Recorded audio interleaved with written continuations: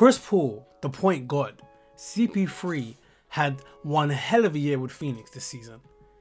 He was an all-star again. He managed to get his name in the MVP conversation and shocked the world, making the NBA Finals on some incredible playoff performances. Well, after falling short to the Bucks and losing in his first Finals appearance, Chris Paul has options.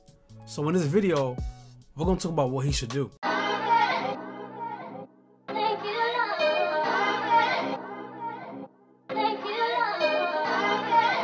I was in Dallas, and that was the year Dirk won MVP. Work that we did on the floor and a brotherhood.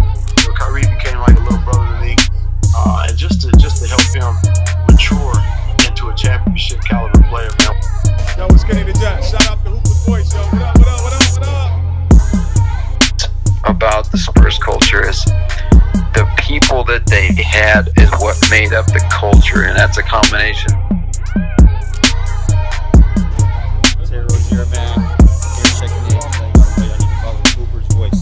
Basketball. I got what? No way, man. It's impossible, man. I'm playing basketball.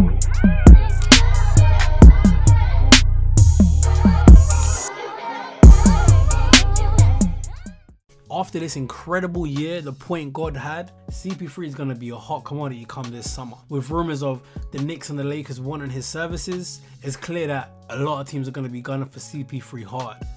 Let's look at the Knicks. They had a great season.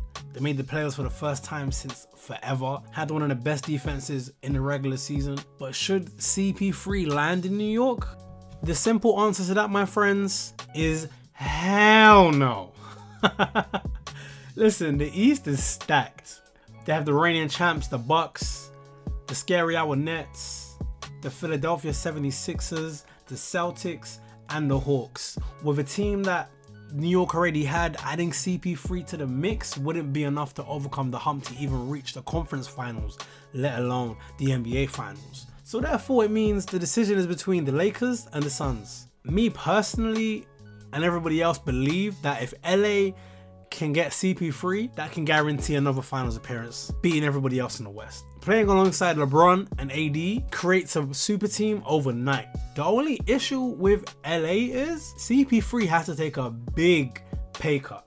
And if you've been following his career, that doesn't usually happen. Chris Paul could stay at Phoenix and get paid over $44 million for one season this coming season. $44 million for 1 year.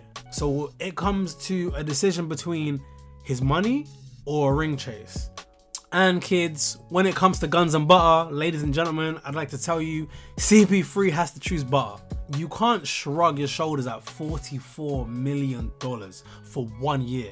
That's insane. He should not opt out. He should stay at Phoenix for 1 extra year, take the money, because he deserves it after what he did this past season, and see how the year plays out. He can always ring chase after getting the $44 million. But you can't just say goodbye to $44 million. The Lakers can probably only offer him around maybe $9 million.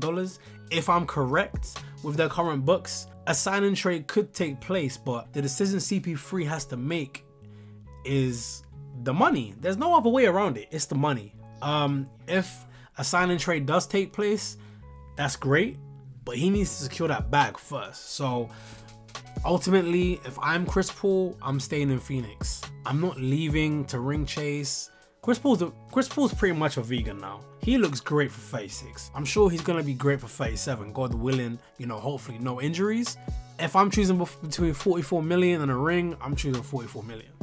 And then he can go join another team the year after and hopefully get a ring elsewhere. Because to keep it a buck, the Suns are not reaching the finals next year. If we're being serious, the West is too stacked. With everyone being healthy, because obviously we witnessed a lot of injuries this past season, the Suns can't make the finals with a healthy Western Conference. So hopefully he stays, chooses the money, and then goes elsewhere after.